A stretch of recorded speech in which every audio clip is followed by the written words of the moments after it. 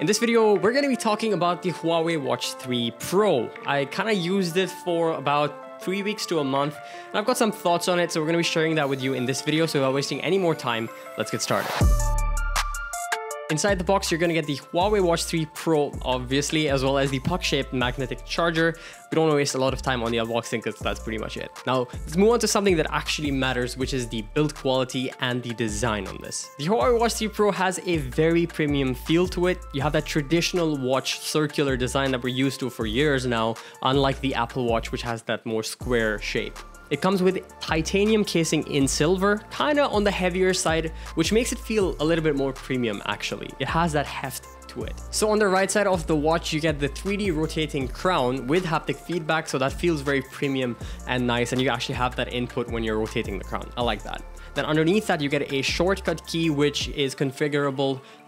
The default is for the fitness application, which is what I left it on because that's what I'm going to use most of the time with the smartwatch. Now the straps it comes with are genuine leather and they look really nice. I mean, look at that. For a lifestyle going with any outfit kind of watch strap, these are pretty sick. But if you're going to be working out a lot in this and you expect to sweat a lot in this, I would definitely recommend switching them out for silicone straps maybe, which would work a lot better. So it's a standard 22mm fit. You should be able to put any straps that you want. Moving on to the display, you get a 1.43-inch AMOLED display that is quite bright. I didn't have any issues viewing it in even harsh direct sunlight, and I was pretty pleased with that. It was even brighter than I expected in some cases. In addition to that, it also comes with an always-on display mode, and the watch faces support a complementary watch face for the always-on display. So each watch face that you have has its unique sort of alternate to the actual watch face in the always-on display mode, and all of these actually look very nice. It's very well optimized. You also get a bunch of different watch faces. Some are actually interactive as well.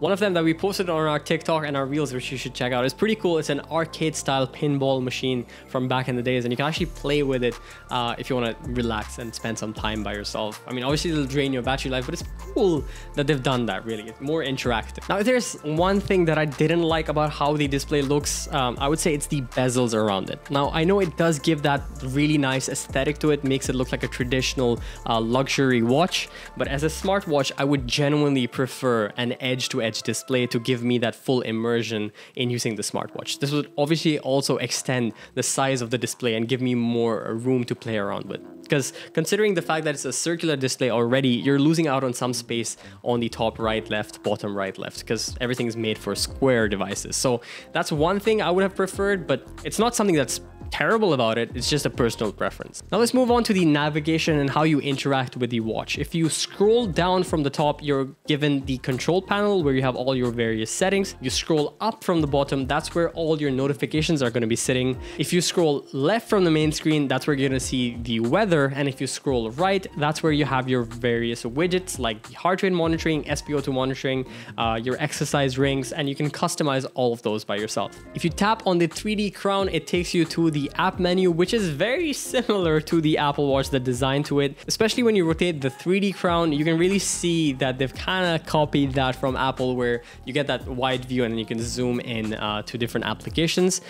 Even the haptic feedback while you're doing that is very similar. And lastly, pressing down on the shortcut button underneath the 3D crown, like I said earlier, is going to give you your fitness and workout modes. Now moving on to the health aspect and the different sensors built into this. You get a all-day heart rate monitoring sensor, obviously. You get the SpO2 blood oxygen monitoring, as well as they've included their very own temperature checking for the skin. So the skin temperature checker located at the bottom of the watch, which is able to recognize your temperature. I think they did this because of the whole, pandemic thing. So yeah, it's not very accurate. Even the application says that it's just for reference, but yeah, it's there if you need it. Now the workout modes. It comes with over 100 workout modes with 19 pro workout modes. There's 85 custom modes with automatic exercise detection for 6 of the most common types of exercises. So if you start walking or running or jogging, it'll recognize that immediately and start measuring it. Now, another pretty important aspect within the fitness and workout side of things for the sensors would be the built-in GPS. This does come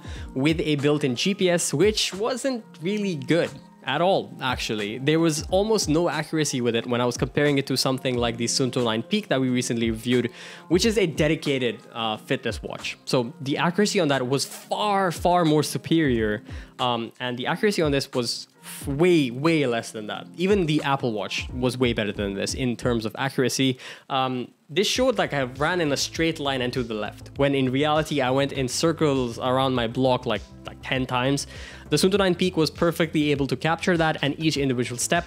The Apple Watch was slightly less accurate, but definitely had the same pattern to it, while the Huawei Watch 3 Pro completely off. I don't know what's going on there. I don't know what's wrong with it, but yeah, the GPS definitely not reliable. All of this data is then shared over and synced with the Huawei Health App, which is present on both iOS and Android devices. This also gives you the full aggregate of everything you need. You get your SpO2 levels there. You can see the average heart rate you have, your sleep, your exercise, the routes, everything you've taken. All that information is then stored and synced across to the Huawei Health App, very similar as the bands that we've seen in the past. As far as the software is concerned, this is the first version of a smart device from Huawei for the watch lineup that is running HarmonyOS. HarmonyOS was recently announced by Huawei as their newest operating system. We tried it out with the MatePad Pro 12.6 and it worked really well, very nice integrated with Huawei devices, and we're really keen to see how much further they can really take it. Right now it's still in the early stages, so we're going to see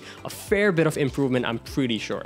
This watch comes with 2 gigs of RAM and 16 gigs of storage, which is great for storing your music or downloading different applications, which you can do from the app gallery. So as of now, there are not that many applications that are supported on the app gallery with HarmonyOS, but obviously with the progression of time, you're going to get a lot more application support, maybe things like Spotify, a lot more support for different applications, because this also does come with Wi-Fi 2.4G as well as its very own eSIM, so you don't need to carry on your phone everywhere you go. Speaking of the eSIM, you can receive and make calls directly from the watch even without your smartphone if you have the eSIM activated.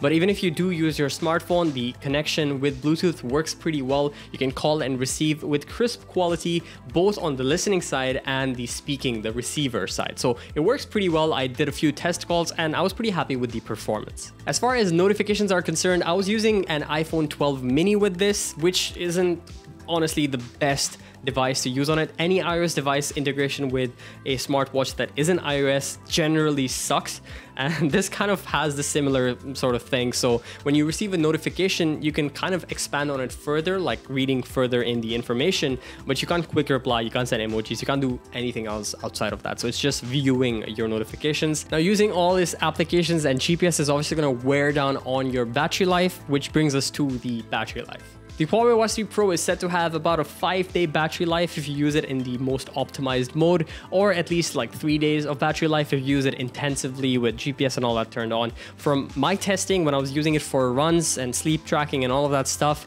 it lasted me a little over 3 days, which is pretty good actually. That's a pretty massive battery for smartwatches. My Apple Watch SE, for example, lasts me just about a day and a half to 2 days. So this was refreshing to see, getting 3 days of battery life, a little bit more even in some cases. But when you do run out of battery life, the recharge time on this is kind of slow because the battery is slightly bigger and better. I guess you could say it lasts a little bit longer. The charge process is kind of slow. So it takes about 3 hours to go from 0% to 100%, which can be a little bit slow. Now, enough of all the specs and stuff. Let's talk about who this is really for and whether you should buy this. So I'm going to put it in 3 categories. Number 1, if you're an iOS user, don't buy it. It just does not make sense. There's so many features that this has that I'm not able to use with an iOS device.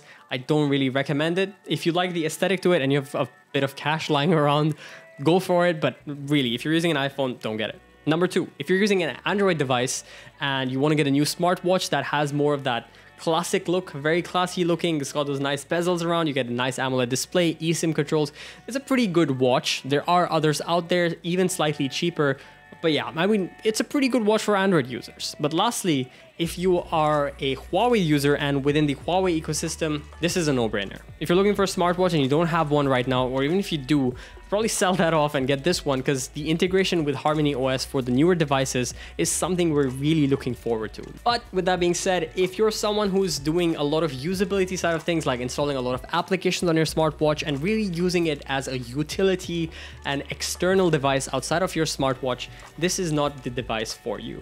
As of now, at least, HarmonyOS is not capable of supporting so many applications and utility side of things like the Apple Watch SE can do. I can do so much with this watch without even needing my phone, which is absolutely mind-blowing. So in that aspect of things, I don't recommend this watch for people who want to use it as a utility feature. All right, that's it. That's everything we have on the Huawei Watch 3 Pro. If you enjoyed this, a like would be appreciated. Helps out the channel. If you guys enjoyed this, definitely do subscribe for more like this, and we'll see you again in the next video. Until then,